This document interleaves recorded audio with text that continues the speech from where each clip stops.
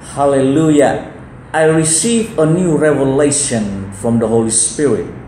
I read in the book of Exodus, chapter 28, verse 2, where God commanded Moses to make a special holy garments to Aaron as the priest, the high priest. Now, this is a revelation to me.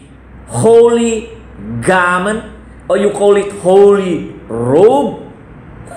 In Exodus chapter 28 verse 2, God said, "You shall make holy garments for Aaron your brother, for glory and for beauty." It is for glory and for beauty. When people behold the glory, when people see the garment, they behold the glory of God, and they can also see the beautiness of how God put a holy garment. It is a holy garment. It's not unholy. And also, he also even add turban hat in it. In verse 4, God said, "These are the garments they are to make: a breastpiece, an ephod, a robe, a woven tunic, a turban, and a sash."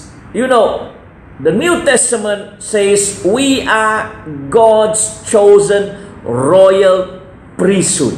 In the new order, not the order of Aaron or Levites, but in the New Testament order of the priest Melchizedek, which Jesus Christ is in this order, serving as our great high priest. My reference is Hebrew chapter 7, Revelation chapter 1 verse 6, and 1 Peter chapter 2 verse 9. But in 1 Peter chapter 2 verse 9, Peter wrote, "But you are a chosen generation, a royal priesthood." Hallelujah. The Holy Spirit, this is my prophetic utterance. The Holy Spirit is in the process of restoring the ministry of priesthood with this new order of the New Testament, which is the order of Melchizedek. You know, Jesus said, "Many are called, but few are chosen." I, the Patriarch Dr. Bishop Josiah, is one of those chosen ones called to be Christ's priest. Well, he inspired me to make my own holy garments, and I am perfecting it for glory and beauty.